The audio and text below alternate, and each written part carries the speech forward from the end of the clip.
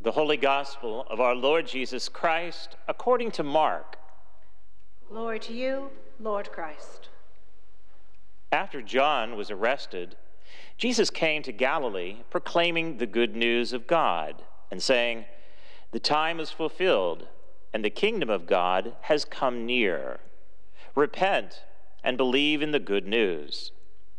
As Jesus passed along the Sea of Galilee, he saw Simon and his brother Andrew casting a net into the sea, for they were fishermen. And Jesus said to them, "Follow me, and I will make you fish for people." And immediately they left their nets and followed him. As he went a little farther, he saw James, son of Zebedee, and his brother John, who were in their boat mending the nets.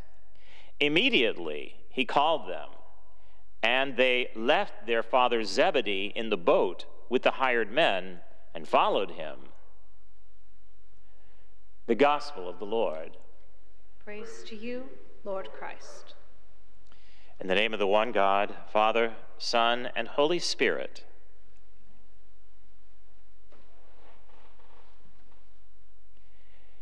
If it feels to you like we just heard this gospel last Sunday, the answer is no, you didn't.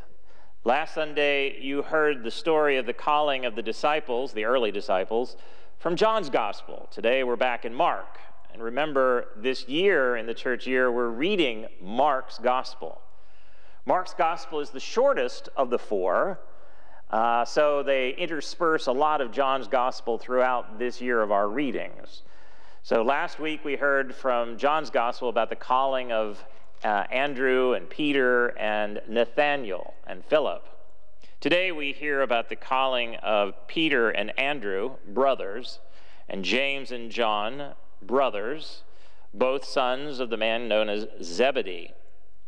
A little bit about this background. This is early in the time of Jesus' ministry there in Mark's gospel. He's been baptized and he's already done the 40-day fast thing. Now he's beginning his earthly ministry. So roughly, Jesus is about 30 years old here. And in this particular case, he goes out calling his first disciples. The word that you heard there was said twice. And immediately, they left their nets. Immediately, he called them, and they left their father. And the story today is about the calling of those disciples. And if you look a little bit carefully at the first lesson we read today from Jonah, it also is a story about calling. Now, that's from the Old Testament. The book of Jonah is a very short book. It's only 4 chapters long. You can read it in about 15 minutes.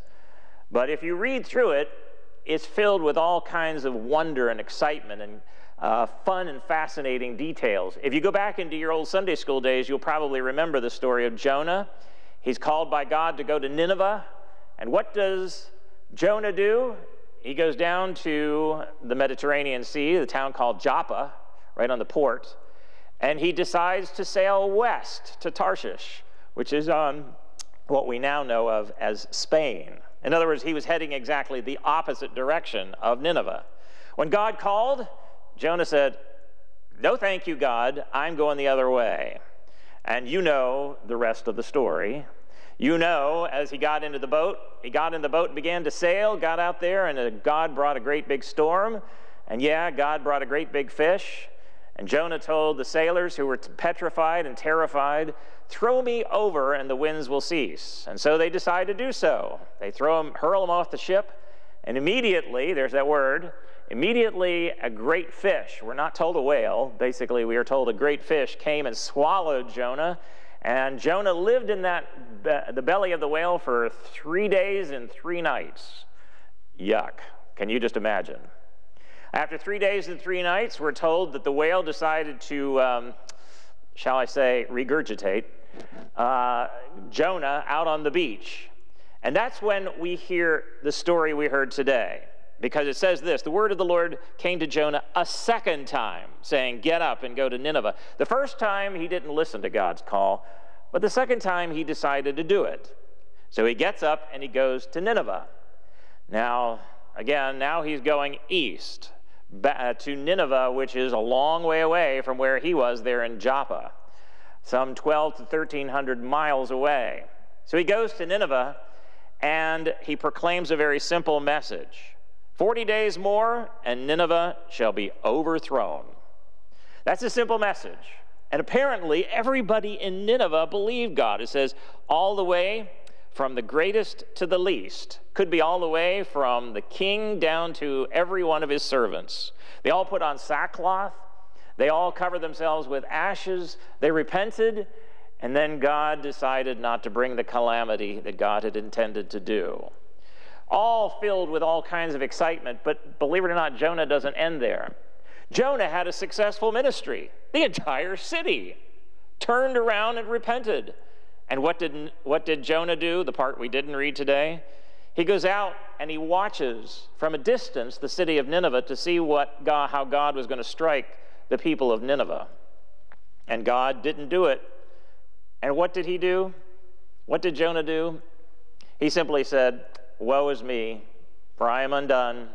It's better if I had never even been born. What's going on with Jonah? What's going on with this man? Talk about resistance. Well, two examples of God's call. One you hear in the story of Jonah, where Jonah is called twice. Once totally resisted God's call and went the other direction.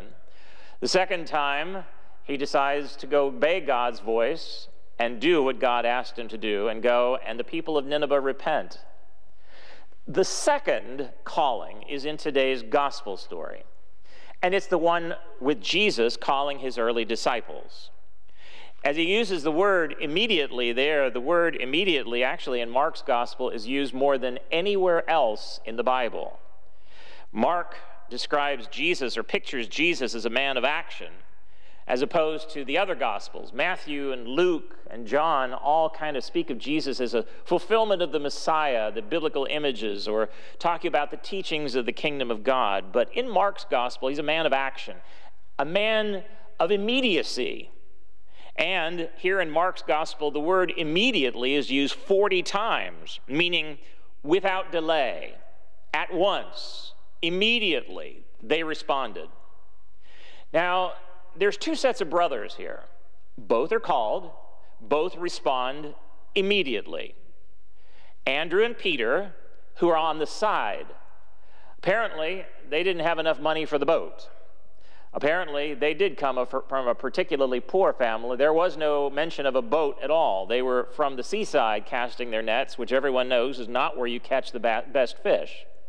So they cast their nets and they haul them in, and finally Jesus uses their wisdom, what they did for a living, and said, look, right now you're fishing for fish. I'm going to have you fish for people. And immediately they got up, straightway, to use the old King James English, without delay they got up and they left their nets. The other two were the sons of Zebedee, and poor Zebedee, his children, up and leave him. We often kind of look at this story and think these two sets of brothers, because they immediately responded, somehow maybe just a tinge of irresponsibility. I mean, they're leaving their dad with the work. They're leaving with the workers, everything behind, to follow this man Jesus. We look at these four men, Peter, Andrew, James, and John, and their immediate response to that call, and we think, gosh, we look up to them as pinnacles of the faith. But what if it's deeper than that? What if the real story is about a miracle there of God's call? I think it's as much of a miracle as God's call to Jonah. Jonah at first put up resistance, and many people do. When God calls them to do something, immediately they think, I'm not going to do that. No interest. I have better things to do with my time. I have my family to care for, God. I'm not going to go that way. Just like Jonah. Eventually, God's call is persistent. In today's gospel, you hear the story of the call of God, and there seems to be no resistance at all. So the question I have for you today is, have you ever felt somehow God calling to you to do something different, something extraordinary, that you just sort of say, no, I don't have the time, I don't have the inclination. I don't have the gifts. I've been there, done that kind of thing. I'll let somebody else. We need to have young blood, we need to have somebody younger take over those reins now. Those are the kind of responses that we usually get from God's call.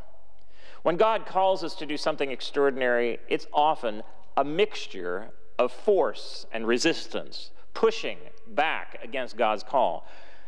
Neither is rebuked, did you notice? Those who immediately respond and those who put up a lot of resistance. The key here is that God continues to call.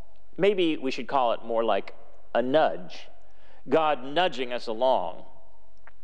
Yesterday, Ann and I did a little midwinter hike down at the Rhinestein Nature Preserve, and it was cold. It was really cold, but we were walking around there and just taking pictures and taking in the beauty of the place. I was looking around trying to see if there was any wildlife, didn't see any deer, didn't see any raccoons, though we saw lots of tracks there in the snow. And then we heard a little bird. It was a chickadee. I thought all birds had flown south for the winter, but here was this little chickadee. Apparently, this little chickadee had a family. We saw little ones down toward the ground. But this one chickadee came right up to us, stood about as close as my face to my hand, wanted to talk to us. Why that bird? Why that chickadee? It just had so much to say, and it kept talking, and I didn't understand of a word that bird was saying, and I'm sure that bird didn't understand anything that Ann and I were saying to it. But boy, did we have much to say. And we just stayed and talked and listened to each other. Was that God calling? Who's to say? What I'm trying to show you in last week's gospel and this week's gospel is that God's call is persistent. God has a way of reaching us through voices we don't even expect. Maybe you've heard something this week that kind of just stuck in your ear. A voice, a word of wisdom from a place you didn't expect at all. And you say, was that the voice of God? Last week, I was encouraging you to think about that this week. Listen for those voices that have something to say to you, something so profound and moving. Maybe it's just simply the chirp of a bird that you may not understand, but you sure do reflect on that one bird. What is it that's going on that's calling you right now to something simple, something extraordinary, something profound, something ordinary? What voices are you listening to right now? It could be the voice of God. Listen attentively. Amen.